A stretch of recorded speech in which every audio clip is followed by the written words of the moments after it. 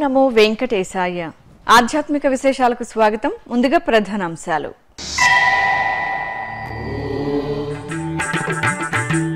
తిరుపతి కపిల తీర్థంలో శాస్త్రోక్తంగా రుద్రయాగ మహోత్సవం. శ్రీ కామాక్షి కపిలేశ్వరులకు విశేషంగా కార్తీక మాస పూజలు.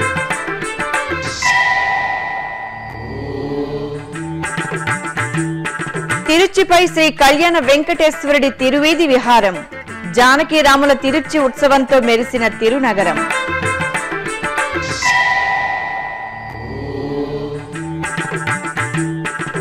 శ్రీవారి దేవేరిగా శ్రీ పద్మావతి దేవి కొలువైన పుణ్యధామం.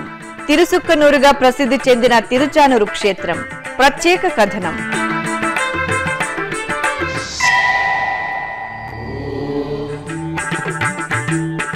పద్మావతి శ్రీనివాసుల పరిణయోత్సవ సమయంలో కైలాసనాథుడు విడిది చేసిన ప్రాంతం.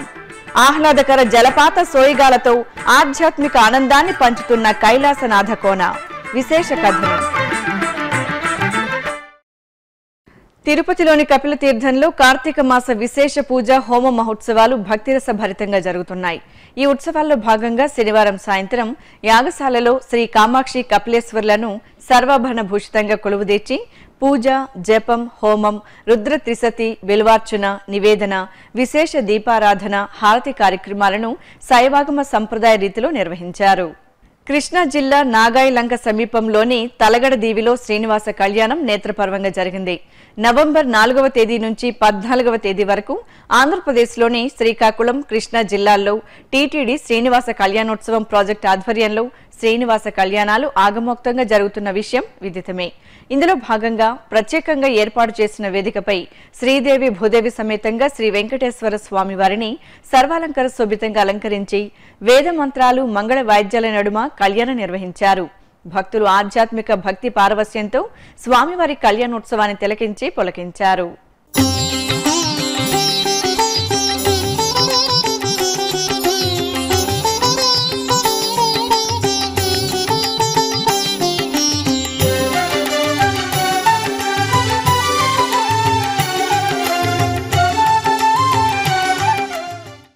తిరుపతిలోని శ్రీ కోదండరామస్వామి వారి ఆలయంలో జానకి రాముల తిరుచి ఉత్సవం కనుల పండుగ జరిగింది.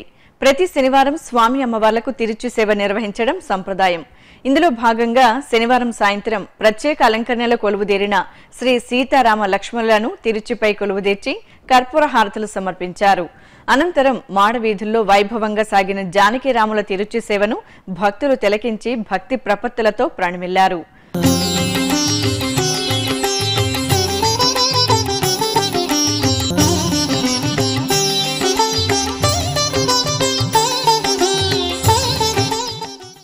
ఇటు తిరుపతికి సమీపంలోని శ్రీనివాస మంగాపురం శ్రీ కళ్యాణ వెంకటేశ్వర స్వామివారి ఆలయంలో శనివారం స్వామివారి తిరుచి సేవ మనోహరంగా జరిగింది.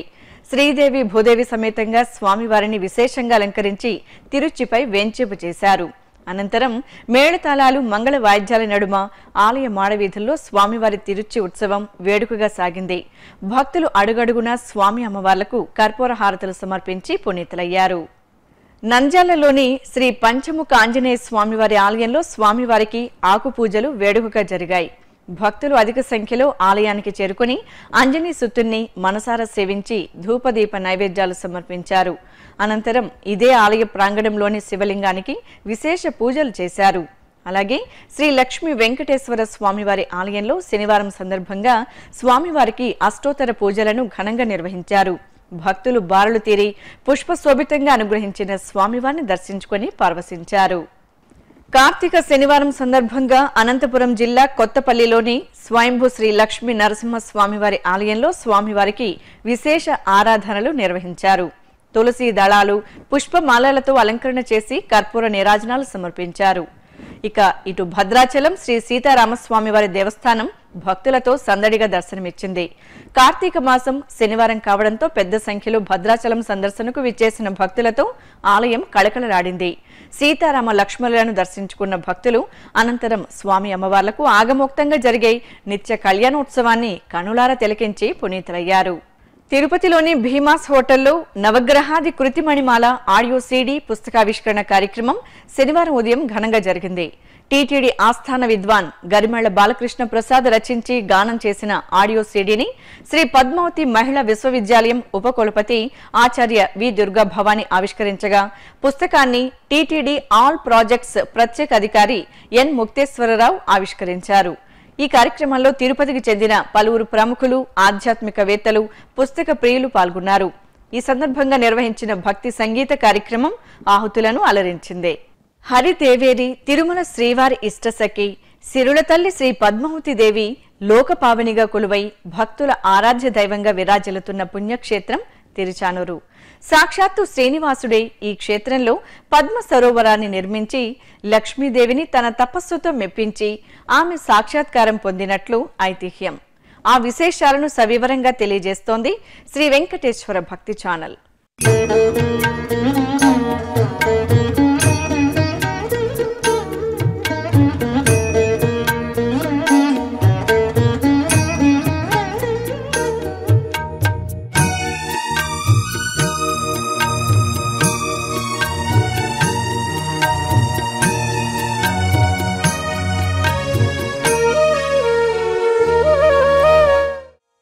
అమ్మ ఆ పదంలోనే అనంతమైన అమృతత్వ ప్రేమ నిండి ఉంది. అడగకుండానే అన్నీ ఇచ్చే అమ్మ దయ ఉంటే అన్నీ ఉన్నట్లే అని లోకోక్తి. అంతెందుకు, అఖిలాండకోటి బ్రహ్మాండ నాయకుడు శ్రీనివాసుడు కూడా ద్వాపర యుగంలో యశోదమ్మకు ఇచ్చిన మాటకు కట్టుబడే కలియుగంలో భువికి వేంచేశాడు. ఆదిలక్ష్మి అంశగా సహస్రదళ బంగారు పద్మంలో ఆవిర్భవించిన అలమేలు మంగమ్మ అవతార ప్రాశస్త్యాన్ని గమనిస్తే శ్రీ వెంకటేశ్వరుడిగా లోక కళ్యాణార్థం వైకుంఠం నుంచి శ్రీహరి పుడమిపైకి అడుగిడటం కోసమే అనే అంతరార్థం స్పష్టమవుతుంది. అటువంటి ఆ అమ్మ హరిపట్టపు రాణిగా, భక్తుల కొంగు బంగారంగా, పసిడి సిరులు కురిపించే శ్రీ పద్మావతీదేవిగా కొలువైన పవిత్ర పుణ్యక్షేత్రం తిరుచానూరు. కలియుగంలో శ్రీ పద్మావతీ దేవి శ్రీ మహాలక్ష్మి అంశగా అలమేలు మంగమ్మగా ప్రసిద్ధి చెంది పూజలందుకుంటున్నారు. పూర్వం తిరుచానూరు సుఖమహర్షి ఆశ్రమ ప్రాంతంగా వినుతికెక్కింది. అందుకే ఈ ప్రదేశం శ్రీ సుకుని ఊరుగా, కాలక్రమంలో శ్రీ సుకనూరుగా, తిరుచ్చకనూరుగా, తిరుచానూరుగా పేరొందింది. తిరుచాన అంటే శ్రీకాంత, శ్రీ మహాలక్ష్మి అనే అర్థాలు కూడా ఉన్నాయి.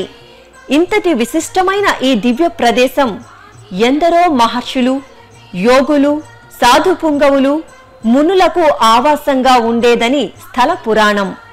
ఇక తిరుచానూరు సమీపంలోని యోగిమల్లవరం సుఖమహర్షి తాత అయిన పరాశురునికి తపోభూమిగా విరాజిల్లింది. కళలకు కానాచిగా, ఆధ్యాత్మికతకు ఆలవాలంగా వెలుగొందిన తిరుచానూరు క్షేత్రంలో శ్రీ అలమేలు మంగమ్మ ఆవిర్భావం వెనుక ఎంతో ఆసక్తికరమైన పురాణ కథనం ఉంది.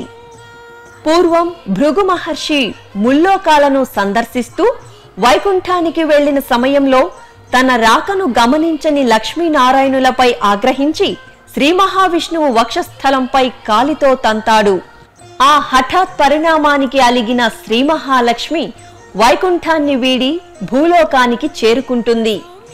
లక్ష్మీ వియోగాన్ని తట్టుకోలేని వైకుంఠ నారాయణుడు భూలోకంలోని కొల్హాపూర్కు చేరుకుంటాడు. లక్ష్మీదేవి కొల్హాపూర్లో ఉండటం వల్ల ఆ ప్రాంతమంతా ఎటు చూసినా బంగారుమయంగా గోచరించింది. మనోహర ఉద్యానవనాలు, పుష్పవాటికలతో ఆహ్లాదకరంగా ఉన్న కొల్హాపూర్లో ఎంత వెతికినా శ్రీనివాసుడికి శ్రీ మహాలక్ష్మి అనుగ్రహం లభించలేదు. నిద్రాహారాలు మాని లక్ష్మీదేవి దర్శనం కోసం తపించిపోతున్న శ్రీమన్నారాయణుడికి లక్ష్మీదేవి అనుగ్రహం లభించాలంటే సువర్ణముఖి నదీ తీరంలో తపస్సు చేయాలని ఆకాశవాణి వాక్కు వినిపించింది. దీంతో శ్రీ వెంకటేశ్వర స్వామి సువర్ణముఖి నదీ తీరంలో శ్రీసుకనూరుగా వినుతికెక్కిన ఇప్పటి తిరుచానూరులో ఈటె, బల్లెంలను కలిగిన కుంతాయుద్ధంతో పద్మ సరోవరాన్ని నిర్మించి దేవలోకం నుంచి తీసుకువచ్చిన బంగారు పద్మాలను ప్రతిష్ఠించాడు. ఈ బంగారు పద్మాల వికాసం కోసం పద్మ సరోవరానికి తూర్పు భాగంలో శ్రీ సూర్యనారాయణ స్వామి వారిని ప్రతిష్ఠించి పూజించాడు. అనంతరం శ్రీ మహాలక్ష్మి కోసం 12 సంవత్సరాలు కఠోర తపస్సు చేసిన శ్రీనివాసుడికి శ్రీ మహాలక్ష్మి కార్తీక శుక్ల పంచమి ఉత్తరాషాఢ నక్షత్రం రోజు సహస్ర స్వర్ణ పద్మ దళాల నుంచి అలమేలు మంగమ్మగా ఆవిర్భవించి సాక్షాత్కారమిచ్చింది. పద్మ సరోవరంలో వ్యూహలక్ష్మి, వీరలక్ష్మిగా ఆవిర్భవించిన శ్రీ మహాలక్ష్మి అంశలలో శ్రీనివాసుడు వ్యూహలక్ష్మిని తన వక్షస్థలంలో నింపుకోగా, వీరలక్ష్మి స్వతంత్ర లక్ష్మిగా, శ్రీ పద్మావతీ దేవిగా, అలమేలు మంగమ్మగా తిరుచానూరులో కొలువై భక్తుల నీరాజనాలు అందుకుంటున్నారు. అందుకే తిరుచానూరు అలమేలు మంగ పట్నంగా నేటికి వాడుకలో ఉంది. నాటి నుంచి తిరుచానూరు క్షేత్రంలో శ్రీ పద్మావతీ దేవికి నిత్య పూజలతో పాటు ఉత్సవాలు, ఊరేగింపులు, కార్తీక బ్రహ్మోత్సవాలు వైభవంగా జరుగుతున్నాయి.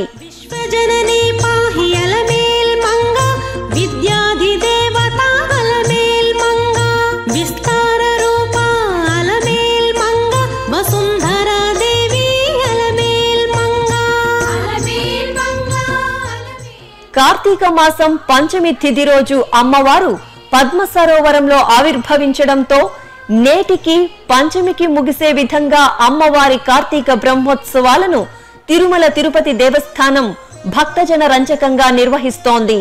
తిరుమల శ్రీవారిని దర్శించుకున్న ప్రతి ఒక్కరూ తిరుచానూరు శ్రీ పద్మావతీ దేవిని కూడా దర్శించుకోవడం ఆనవాయితీగా వస్తోంది. ఒకప్పుడు తిరుమల శ్రీవారి ధాన్యాగారంగా విలసిల్లిన తిరుచానూరులోనే తొలుత శ్రీ వెంకటేశ్వరుడి వార్షిక బ్రహ్మోత్సవాలు జరిగినట్లు చెబుతారు. అమ్మవారి ఆలయ రాజగోపురం 5 అంతస్తులతో సమున్నతంగా ఆకర్షణీయంగా నెలవై ఉంటుంది. ఆలయంలోకి ప్రవేశించగానే ఎదురుగా శ్రీకృష్ణస్వామి ఆలయం కనిపిస్తుంది. ఈ ఆలయాన్ని ఒకప్పుడు అళగియ పెరుమాళ్ ఆలయం అంటే అందమైన దేవుడు కొలువైన ఆలయం అనేవారని శాసనాల ద్వారా తెలుస్తోంది. ప్రతిరోజు శ్రీ పద్మావతి అమ్మవారి కళ్యాణోత్సవాన్ని శ్రీకృష్ణస్వామి వారి ముఖమండపంలో ప్రత్యేకంగా ఏర్పాటు చేసిన బంగారు సింహాసనంపై ఆగమోక్తంగా నిర్వహిస్తారు. ఇక దక్షిణంగా తూర్పు ముఖంగా నెలవైన శ్రీ సుందరరాజస్వామి ఆలయంలో స్వామివారు 4 అడుగుల ఎత్తైన రాతిపీఠంపై శ్రీదేవి భూదేవి సమేతంగా కొలువై పూజలు అందుకుంటున్నారు. శాంతి నిలయంగా వినితికెక్కిన శ్రీ పద్మావతి అమ్మవారి ఆలయం గర్భాలయం, అర్ధమండపం, ధ్వజస్తంభం, బలిపీఠంతో సర్వాంగ సుందరంగా శోభిల్లుతుంటుంది. గర్భగుడిలో శ్రీ పద్మావతీ దేవి పద్మపీఠంపై చేతిలో కమలాలను ధరించి వరద అభయ హస్తాలతో భక్తులకు సిరుల జల్లులను వరాలుగా అనుగ్రహిస్తూ దేదీప్యమానంగా దర్శనమిస్తుంటారు. అమ్మవారు ఉద్భవించినటువంటి రోజునే పురస్కరించుకుని పంచమీ తీర్థం అని పెట్టాం. ఆ రోజు ఉద్భవించడానికి గల కారణం ఏమిటంటే భృగు మహర్షి యొక్క తాడనం చేత అమ్మవారు వైకుంఠాన్ని వదిలి కొల్హాపురి వెళ్ళి అక్కడ మహాలక్ష్మిగా నివాసం ఏర్పరుచుకుని భక్తుల ద్వారా పూజలు అందుకుంటూ ఉంది. అమ్మవారు వెళ్ళిపోయింది. స్వామికి ఏం చేయాలో తోచలేదు. ఆ వైకుంఠాన్ని వదిలాడు. 12 సంవత్సరాలు ఆయన అమ్మవారిని గురించి తపస్సు చేశాడు. ఆ తప ప్రభావానికి మెచ్చినటువంటి తల్లి ఏమని చెప్పిందంటే, ఆ అమ్మవారు సాక్షాత్తు కార్తీక మాస శుక్లపక్ష పంచమి ఉత్తరాషాఢ నక్షత్రంలో ఆ యొక్క పద్మ సరోవరమందు ఉద్భవించింది. అప్పటి నుంచి అది పంచమి ప్రసిద్ధయింది. ఇంతటి పురాణ ప్రాశస్త్యాన్ని అణువణువునా నింపుకుని కలియుగంలో హైందవ సంస్కృతి ఉన్నతికి సమున్నత వేదికగా నిలుస్తున్న తిరుచానూరు శ్రీ పద్మావతీ దేవి ఆలయాన్ని ప్రతి ఒక్కరూ సందర్శించాలని, అలమేలు మంగమ్మ వారి ఆశీస్సులు మెండుగా అందుకోవాలని కోరుకుందాం. ఇప్పుడు ఒక చిన్న విరామం. భక్తులే పాత్రికేయులయ్యే అవకాశం. మీ ప్రాంతంలో వివిధ ఆలయాల్లో జరిగే ఉత్సవాలు, ఊరేగింపులు, ప్రత్యేక పూజలను మీ శ్రీ వెంకటేశ్వర భక్తి ఛానల్లో వీక్షించాలనుకుంటున్నారా? ఇందుకు మీకో సదవకాశం కల్పిస్తున్నాం. ఇందుకు మీరు చేయాల్సిందల్లా ఒక్కటే, మీ ప్రాంతాలలో జరిగే ఉత్సవాలు, ఊరేగింపులను, ఆలయాలలో జరిగే కార్యక్రమాలను మీరే స్వయంగా చిత్రించి ఆ దృశ్యాలను మా వాట్సాప్ నంబరుకు పంపడమే. మా వాట్సాప్ నంబర్ 77026222288. మీరు పంపే దృశ్యాలలో ప్రసార అర్హమైన వాటిని మీ శ్రీ వెంకటేశ్వర భక్తి ఛానల్ ఆధ్యాత్మిక విశేషాలలో ప్రసారం చేస్తుంది. శ్రీవారి సేవలో తరించడానికి ఇంకెందుకు ఆలస్యం? మీ ప్రాంత ఆలయాల విశేషాలను పంపండి. ఓం నమో వెంకటేశాయ. ఆధ్యాత్మిక విశేషాలకు తిరిగి స్వాగతం. చిత్తూరు సంతపేటలోని శ్రీ వరసిద్ధి వినాయక స్వామివారి దేవాలయంలో శ్రీ మీనాక్షి సమేత సుందరేశ్వర స్వామివారికి అన్నాభిషేక మహోత్సవం వైభవంగా జరిగింది. ముందుగా మహాగణపతి ఆరాధనతో కార్యక్రమాన్ని ప్రారంభించారు. ఆపై స్వామి అమ్మవార్ల ఉత్సవాలకు భక్తులే స్వయంగా అన్నాభిషేకం జరిపి ఆలయ ప్రాంగణంలో దీపాలు వెలిగించి పునీతులయ్యారు. పశ్చిమ గోదావరి జిల్లాలోని పలు పుణ్యక్షేత్రాలు కార్తీక మాస విశేష పూజ, అభిషేక మహోత్సవాలతో శోభిల్లాయి. భక్తులు భక్తి ప్రపత్తులతో కార్తీక పూజల్లో పాల్గొని దైవకృపకు పాత్రులయ్యారు. ఆ విశేషాలు మీకోసం. పశ్చిమ గోదావరి జిల్లా భీమడోలు సమీపంలోని గుండుగొలను శ్రీ భ్రమరాంబ సమేత మల్లేశ్వర స్వామివారి ఆలయంలో శతకలశాభిషేకం నేత్రపర్వంగా జరిగింది. భక్తులు ఊరేగింపుగా తీసుకువచ్చిన కలశాలకు ప్రత్యేక పూజలు నిర్వహించారు. అనంతరం వేద మంత్రాలు, మంగళ వాయిద్యాల నడుమ శాస్త్రోక్తంగా అభిషేకం పూర్తి చేశారు. అదేవిధంగా శ్రీ సీతారామచంద్ర స్వామివారి దేవాలయంలో శాంతి కళ్యాణ మహోత్సవం భక్తిరసభరితంగా జరిగింది. కార్తీక మాసం పురస్కరించుకొని సర్వాలంకార శోభితంగా సీతారాములను వేంచేంపు చేసి సంప్రదాయ రీతిలో కళ్యాణం నిర్వహించారు. భక్తులు రామనామస్మరణలు చేస్తూ జానకీరాముల కళ్యాణాన్ని వీక్షించి పులకించారు. అలాగే పశ్చిమ గోదావరి జిల్లా భీమవరంలో అంతర్జాతీయ కృష్ణ చైతన్య సంఘం ఇస్కాన్ ఆధ్వర్యంలో జగన్నాథ రథయాత్ర కార్యక్రమం వేడుకగా జరిగింది. బలభద్ర, సుభద్ర సహితంగా జగన్నాథ స్వామివార్లను శోభాయమానంగా అలంకరించి రథంపై వేంచేంపు చేశారు. అనంతరం నగర వీధుల్లో హరే కృష్ణ నామస్మరణతో జగన్నాథ రథయాత్ర కోలాహలంగా సాగింది. కామారెడ్డిలోని శ్రీ కాలభైరవ స్వామి ఆలయం భక్తజన సంద్రంగా దర్శనమిచ్చింది. కార్తీక మాసం సందర్భంగా స్వామివారి దర్శనానికి బారులు తీరిన భక్తులు స్వామివారిని దర్శించుకుని ఆలయ ప్రాంగణంలో దీపారాధనలు చేశారు. ఇక తూర్పు గోదావరి జిల్లా తునిలోని శ్రీ వెంకటేశ్వర స్వామి ఆలయంలో స్వామివారికి శనివారం సందర్భంగా ప్రత్యేక పూజలు జరిగాయి. స్వామివారిని తులసి మాలలతో శోభాయమానంగా అలంకరించి భక్తులకు దర్శన భాగ్యం కల్పించారు. హైదరాబాద్ ఆర్టీసీ క్రాస్ రోడ్స్ లోని శ్రీ లక్ష్మీ గణపతి దేవాలయంలో రాహుకేతు పూజలు ఘనంగా జరిగాయి. భక్తులు భక్తి ప్రపత్తులతో రాహుకేతు పూజల్లో పాల్గొని మొక్కులు చెల్లించుకున్నారు. అలాగే చిక్కడిపల్లిలోని శ్రీ వెంకటేశ్వర స్వామివారి దేవాలయంలో స్వామివారి తిరు కళ్యాణ మహోత్సవం వేదోక్తంగా జరిగింది. భక్తుల గోవింద నామస్మరణలు, వేద మంత్రాల నడుమ అర్చకులు శ్రీదేవి భూదేవి సమేత శ్రీనివాసుడి కళ్యాణాన్ని రమణీయంగా పూర్తి చేసి కర్పూర నీరాజనాలు సమర్పించారు. ఇటు సీతాఫల్ మండిలోని నామాలగుండు శ్రీ వెంకటేశ్వర స్వామివారి దేవస్థానంలో రెండో శనివారం సందర్భంగా స్వామివారి కళ్యాణ మహోత్సవం వైభవంగా జరిగింది. భక్తులు భక్తి పారవస్యంతో స్వామివారి కళ్యాణాన్ని వీక్షించి పునీతులయ్యారు. కరీంనగర్ జిల్లా తిమ్మాపూర్ సమీపంలోని మహాత్మనగర్ శ్రీ మృత్యుంజయ స్వామివారి ఆలయంలో గోశాలను ఘనంగా ప్రారంభించారు. సకల దేవతా స్వరూపమైన గోమాతను పూజిస్తే సర్వ శుభాలు సిద్ధిస్తాయని ఐతిహ్యం. ఈ క్రమంలో పరిసర ప్రాంత వాసులు గోశాల ప్రారంభ కార్యక్రమంలో పాల్గొని గోమాతను పూజించారు. అనంతరం గోశాల ప్రాంగణంలో శ్రీకృష్ణ విగ్రహ ప్రతిష్టాపనోత్సవం కోలాహలంగా జరిగింది. అలాగే శ్రీ వెంకటేశ్వరాలయంలో స్వామివారికి కార్తీక శనివార పూజలు వేడుకగా జరిగాయి. భక్తులు తెల్లవారుజాము నుంచే ఆలయంలో బారులు తీరి స్వామివారిని దర్శించుకుని మొక్కులు తీర్చుకున్నారు. తూర్పుగోదావరి జిల్లా రావులపాలెంలోని శ్రీ వెంకటేశ్వర స్వామి ఆలయంలో స్వామివారిని దేదీప్యమానంగా అలంకరించి అష్టోత్తర పూజలు జరిపారు. అనంతరం ఆలయ ప్రాంగణంలోని ఉసిరి చెట్టును కార్తీక దామోదరుడిగా ఆరాధించి నైవేద్యాలు సమర్పించారు. కడప జిల్లా ప్రొద్దుటూరు శ్రీరామ్ నగర్లోని భద్రావతి సమేత భావనారాయణ స్వామి ఆలయంలో వార్షికోత్సవాలు ఘనంగా ప్రారంభమయ్యాయి. ఈ సందర్భంగా యాగశాల పూజలను, ధ్వజారోహణ కార్యక్రమాన్ని ఆగమోక్తంగా నిర్వహించారు. ఇక కడపలోని శ్రీ వాసవి కన్యకా పరమేశ్వరి ఆలయంలో అమ్మవారి పల్లకి సేవ వేడుకగా జరిగింది.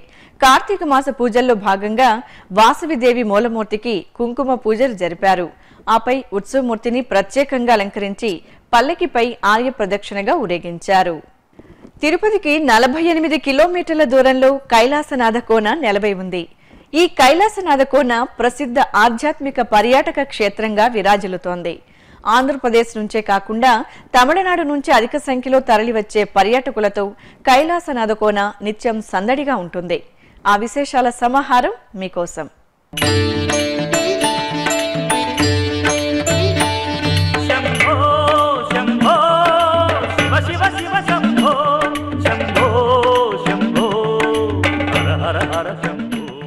చిత్తూరు జిల్లాలో ప్రసిద్ధ పర్యాటక కేంద్రంగా, ఆధ్యాత్మిక క్షేత్రంగా విలసిల్లుతూ నిత్యం భక్తజన సంద్రంగా దర్శనమిస్తుంది కైలాసనాథ కోన. ఎత్తైన పవిత్ర తీర్థరాజంతో శోభాయమానంగా దర్శనమిచ్చే కైలాసనాథ కోన అందాలను తిలకించడానికి భక్తులు ఉత్సుకత చూపిస్తారు. తిరుపతి చెన్నై మార్గంలో నారాయణవనం సమీపంలో నెలవైన కైలాసనాథ కోన దర్శనీయ స్థలంగా భాసిల్లుతోంది. సహజ సిద్ధంగా ఏర్పడిన కైలాసనాథ కోన ఈ శిఖర భాగంలో 120 అడుగుల ఎత్తు నుంచి జాలువారే జలపాతం పర్యాటకులను విశేషంగా ఆకట్టుకుంటుంది. కాకముఖ పర్వతాల నుంచి జాలువారే ఈ జలపాతం 7 బావుల గుండా ప్రవహిస్తుందని స్థల పురాణం. ఏడాది పొడవునా జలకళతో ప్రవహించడం ఈ జలపాత విశేషం. ఇక్కడ స్నానం చేస్తే దీర్ఘకాల వ్యాధులతో పాటు ఉదర సంబంధిత వ్యాధులు నయమవుతాయని భక్తుల విశ్వాసం.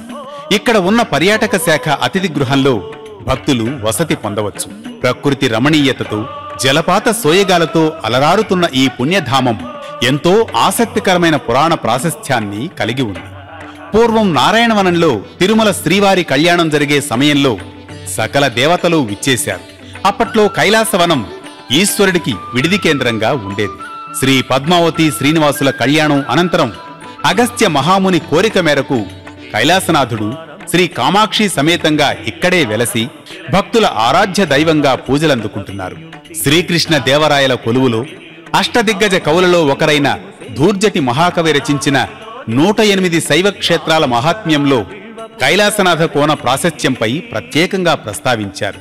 కైలాసనాథ కోనలో ఆలయానికి కుడివైపున ఉన్న జలపాతం నిరంతరాయంగా ప్రవహిస్తూ భక్తులను కనువిందు చేస్తూ ఉంటుంది.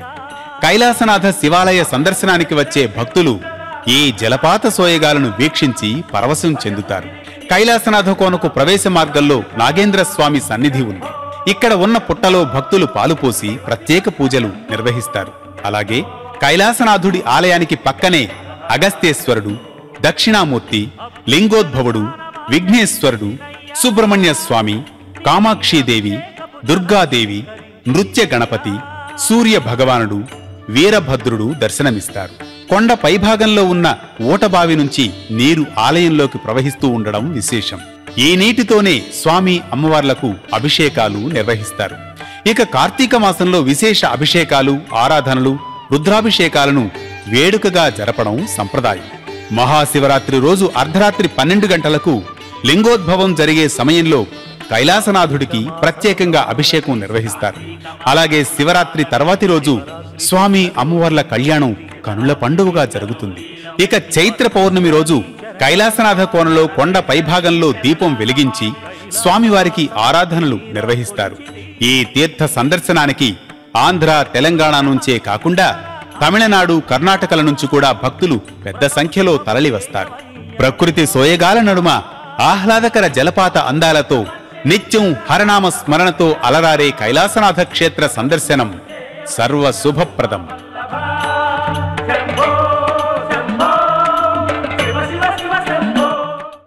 తిరుమలలో జరిగిన సాంస్కృతిక కార్యక్రమాన్ని కళా నీరాజనంలో వీక్షిద్దాం.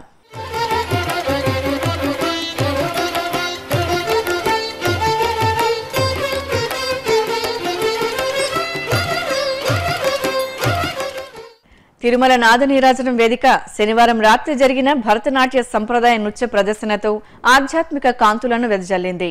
చెన్నైకు చెందిన చిత్ర మురళీధరన్ బృందం నాట్య నీరాజనం శ్రీవారి భక్తులను భక్తి పారవస్యంలో ఓలలాడించింది.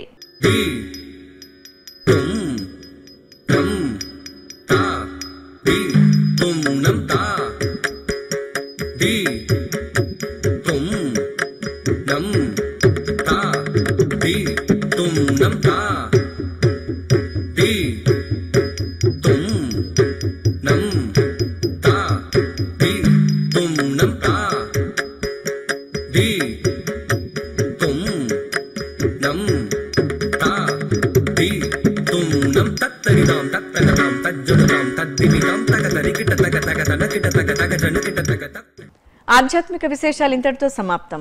తిరిగి మధ్యాహ్నం 1 గంటకు ప్రసారమయ్యే ఆధ్యాత్మిక విశేషాల్లో మళ్ళీ కలుసుకుందాం. ఓం నమో వెంకటేశాయ.